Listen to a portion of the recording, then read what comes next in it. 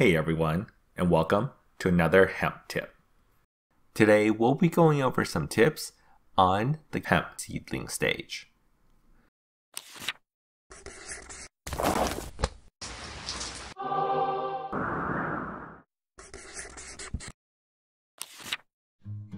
The seedling stage is where the plant is at its most vulnerable state, since it's still slowly developing its support structure both above and below ground. So if any major problems happen to arise during this initial growth period, the plant has the highest chance of dying during this stage of growth. And this period usually runs for about a week or two after the seed has germinated, because once the plant's root structure is stabilized below ground and a couple of true leaves have appeared above ground, the plant is much more able to withstand any problems thrown at it when it officially goes into its vegetative stage. With this period of growth being so crucial and short, it's the reason why we always recommend starting a grow in as small of a space as possible, because with the smaller space, it's a lot easier and cheaper to fine-tune the environment the seedling is in. Case in point, below ground, seedling roots need both a mix of oxygen, water, and warmth. The need of both oxygen and water has always been a bane for new growers, as no one wants to underwater their plant. So more often than not, seedlings get overwatered. And when this is done in a large planter, the water has nowhere else to go, so it just stays in the pot. As the roots try to expand out looking for oxygen, it'll just keep finding more and more water surrounding it until the plant eventually drowns. But by using a super small container to start a seedling in, such as a seedling tray, it makes it much harder to oversaturate the root zone, because even if you do, the excess water will run off the seedling tray, and when the roots reaches the edges of the seedling tray, at least it's able to get some oxygen that way, since the edges are the areas that dry off first. But what about warmth?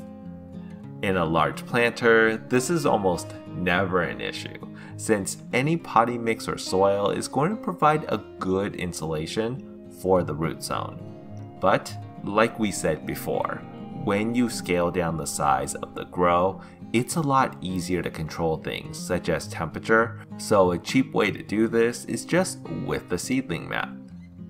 Now above ground, seedlings thrive in 60 to 80% relative humidity, and for anyone living in a dry environment, this will be hard to maintain in a large space, requiring a decent sized humidifier running essentially non-stop.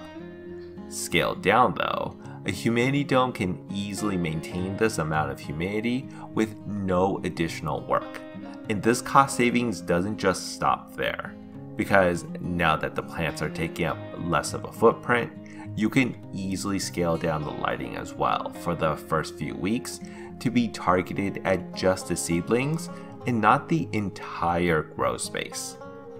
So yeah, with just a small investment into something like a humidity dome, in the long run you'll save on space, money, and have a higher success rate for your seedlings surviving. There is one drawback though with providing seedlings the perfect environment, and that's the fact that once you move the seedlings into a harsher environment, they might have a problem adapting to it. This is where hardening off comes in. Hardening off basically is just providing a transition from the perfect seedling environment to the environment the seedling is going to be transplanted into. And the easiest way to do this is by exposing the seedling to their final environment for a short period of time each day, and then gradually increasing this period of time more and more until the seedlings are finally transplanted into its new environment. Generally, I'd recommend doing this over a period of at least 2 to 3 days. And if you don't, the sudden change in temperature and humidity might completely dry out all the above ground growth, as seen here.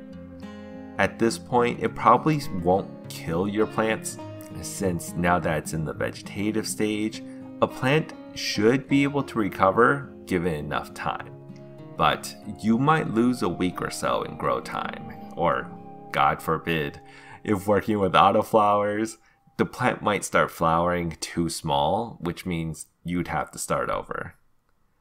And that's it.